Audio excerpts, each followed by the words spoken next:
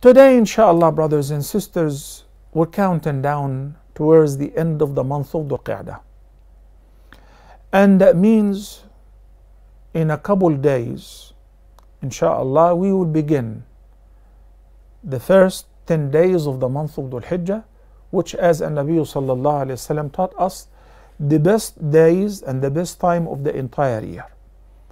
We find Allah subhanahu wa ta'ala refer to the significance of those 10 days in Surah Al-Fajr when he says, وَالْفَجْرِ وَلَيَالٍ عَشْرٍ وَالشَّفْعِ وَالْوَتْرِ. So these are oaths. I swear to the dawn, I swear to the 10 nights, I swear to the even and the odd. These 4 ayman or oaths refer to, number 1, al-layali al-ashr, which is a second oath.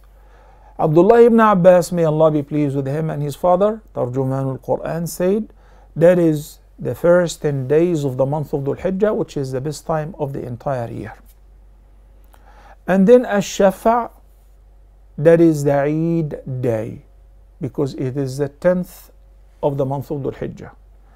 And al-witr or al-watr, you can say both, is referring to the 9th day of the month of Dhul Hijjah, which is the day of Arafah.